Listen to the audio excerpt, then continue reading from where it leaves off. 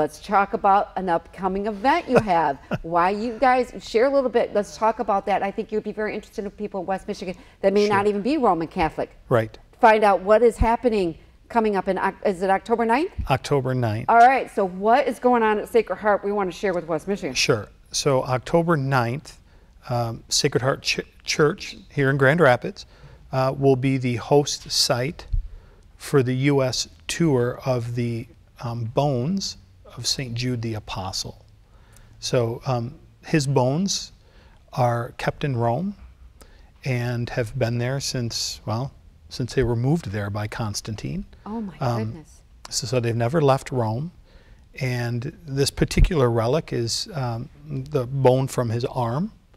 And so we will be the host site for anyone that wants to come and see this relic. So how will that work? Is it going to be in it's not going to be on the altar? It's pretty exciting. It's actually in a what's called a reliquary. Okay. It's something that actually holds the object. This is a few hundred-year-old reliquary. It was hand carved. It's of an arm that you can actually see in, like a little window where the bone is in. And the hand looks like what you'd see from really classic Christian iconography of a priest or a bishop blessing. If you remember, Jude was, he was ordained by Christ. Right. And was one of the 12 apostles. I just can't believe it. When you were sharing this with me on the phone, and I was kind of like, oh, okay, great. And you're like, no, St. Jude, yes, the apostle, so, from Christ. I yes. went, oh, yes. oh. So I think like what's really unique about it is the universality. So if you're a non-believer, but you're just interested in history, and you're interested in things that you would find unique in a museum, the fact that a bone from an apostle of this size will be here in West Michigan, it's extremely unique. It's a priceless piece of historical artifact. So anyone that just has an interest in that can come and see it.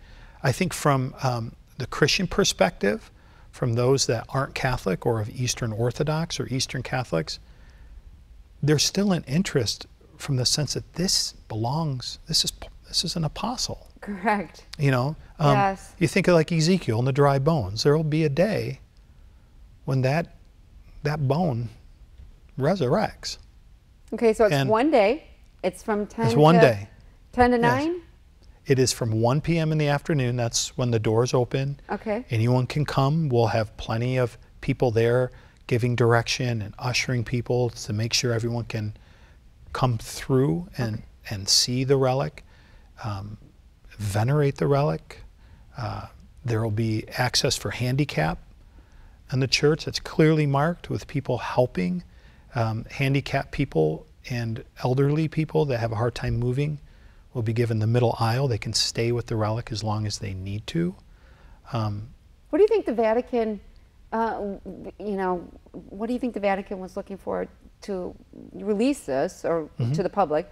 Come to, you know, America, go through the tour. Are they looking forward to some revival or? Well, I'm looking for a miracle. Sure, I won't kid you. It's an ancient form of piety among Christians. So if we go to the book of the Acts of the Apostles, there's a reference in the Acts of the Apostles when Paul went around preaching. The early Christians would take off and rip some of his clothing, and then they would go to their own town with the relic of Paul's clothing, just his clothing. Right. And they would lay it on the sick, and the sick would be healed. That's really fascinating. So that's the biblical reference to relics, but we also have reference to the care of them. John the Baptist, after being beheaded, the Jewish people went and took his body, and they buried it discreetly, but they knew where he was buried. Right. And they would have went to that place as a place of veneration. Are you excited? I'm extremely excited. And how many people do you think are you expecting? Between 1 o'clock and 10 o'clock, we're probably expecting at minimum roughly 5,000 people for the day. How exciting is that?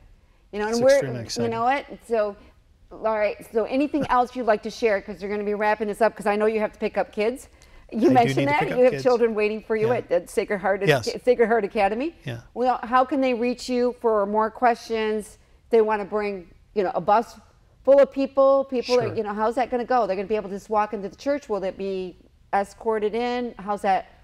Because for protection, does that make sense? You know, you guys Right. are. Like, how can they find out more about it? Yeah. In other words, well, we're accessible online. You just Google Sacred Heart Church, Grand Rapids, and we have a very easy website. It's extremely accessible. So you can find out anything you want just by doing that. We live in the Google age. Yeah. So that's very easy to do.